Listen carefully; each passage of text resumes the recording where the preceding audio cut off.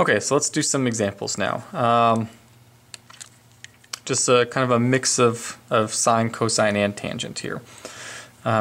This one says sine inverse of square root of 3 over 2. Sine is the y value, so I'm thinking at what angles do I have y values of square root of 3 over 2? And those angles would be pi over 3 or 2 pi over 3. Now for inverse sine, we only want this side of the graph. Okay, pi over 3 is here. 2 pi over 3 is out here. So the 2 pi over 3 gets thrown out. And the answer is just pi over 3. Okay, next one. Cosine inverse of a half. So I'm thinking to myself, where on the circle does cosine have values of 1/2? Now cosine is the x, so I'm thinking x values of 1/2. And so I find x values of a half at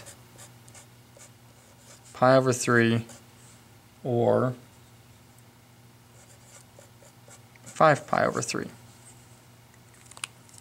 Okay, now let's consider where inverse cosine is.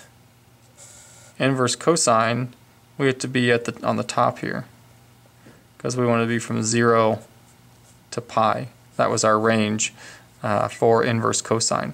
So where are these angles? Again, pi over 3 is there. 5 pi over 3 is down here. So we throw that one out. And there's our answer.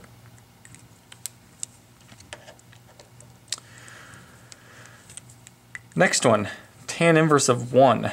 So where on the circle does tangent have a value of 1? Now tangent is y over x. So where are all the coordinate points, y's over x's, do they reduce down to 1? And that happens in two places. That happens at pi over 4 or 5 pi over 4. Now, inverse tangent is like inverse sine. We only want values that are on the right side of the graph. Pi over 4 is halfway between the axes in the first quadrant. 5 pi over 4 is down here. So we throw out the 5 pi over 4. We want the 5 pi over 4.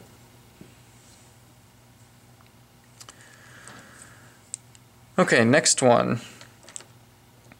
Cosine inverse of negative square root of 3 over 2. Cosine is the x values. So where do we have x values of negative square root of 3 over 2? And it could be at 5 pi over 6 or 7 pi over 6. Okay, so again, use the graph if you need. Inverse cosine is stuff on top. Where are these two angles?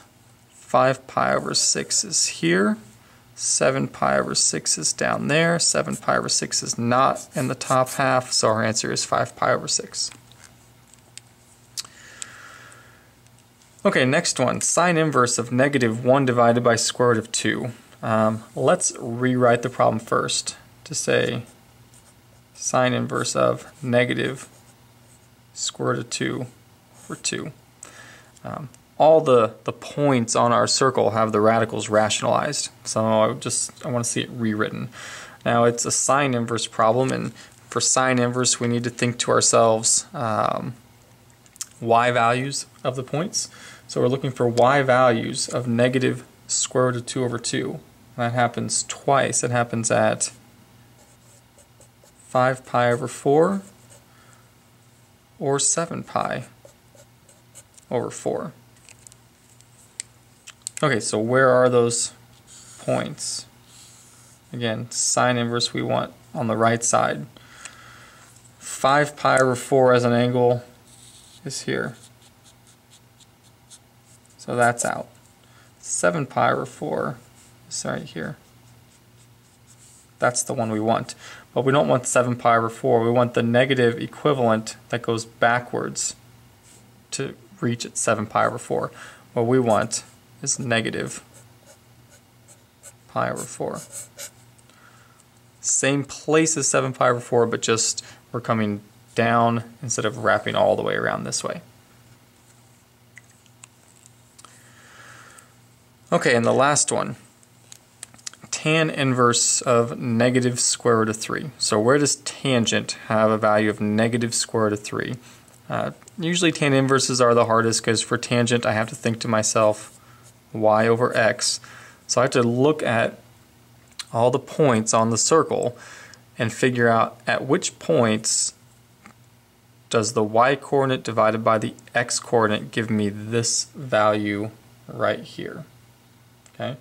So if you take some time to look, you can pause the video if you want to look on your own.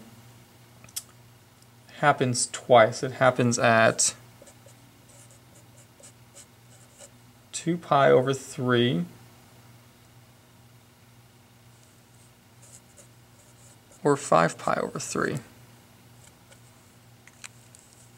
Okay, so now it's inverse tan. So inverse tan is like inverse sine. I only want stuff that's on the right hand side of this graph.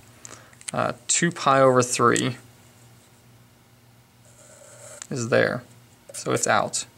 5 pi over 3 is here. That's the place we want, but the angle's too big. I need the negative equivalent of 5 pi over 3. We want negative pi over 3. Okay, time for some composition of functions. Cosine of sine inverse of 1/2. Well, with any composition or anytime you see parentheses, you always start on the inside. So I'm going to begin right here. I'm just going to ignore the cosine. Okay?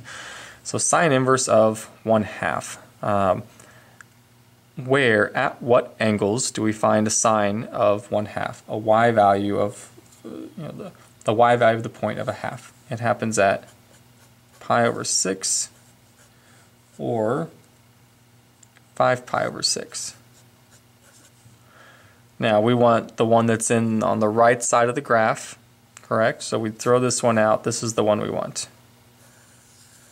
Okay. Well, that's just the answer to what's inside the parentheses. I'm now going to use that answer to work out the outer function. So the cosine of all this inside stuff is pi over 6. So what is the cosine of pi over 6? What's the x value of the point at pi over 6? And it's square root of 3 over 2. There's our answer.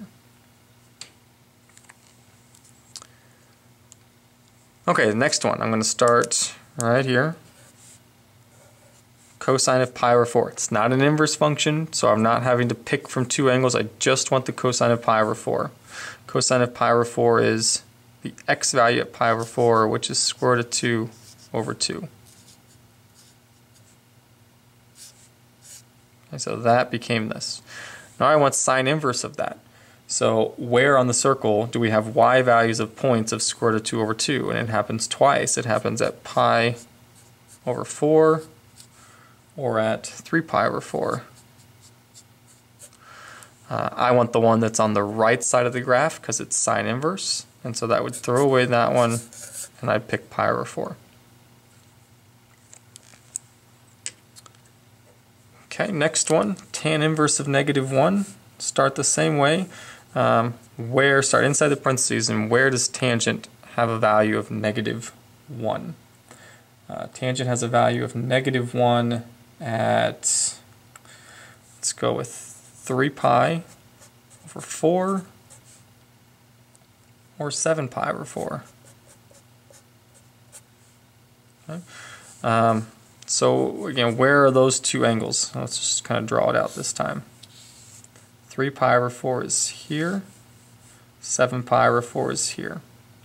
I don't want this one because inverse tan has to be on this side. So I want the 7 pi over 4, but I want the negative equivalent,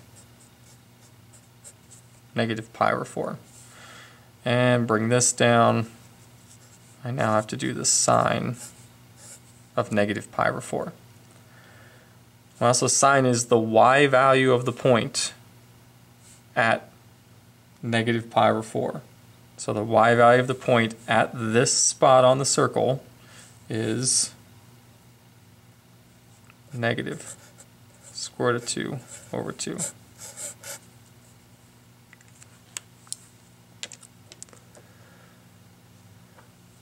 Okay, last one. Cosine of pi over 3. We're going to start there inside the parentheses. It's no inverse function, so just what's the cosine of pi over 3? Which means what's the x value at pi over 3? That's 1/2. Now I want the arcsine of a half, which means where on the circle do we find y values of a half? And that happens twice. It happens at pi over 6 or 5 pi over 6. It's the same problem we just did up here. So we're going to throw out the 5 pi over 6. The answer is pi over 6.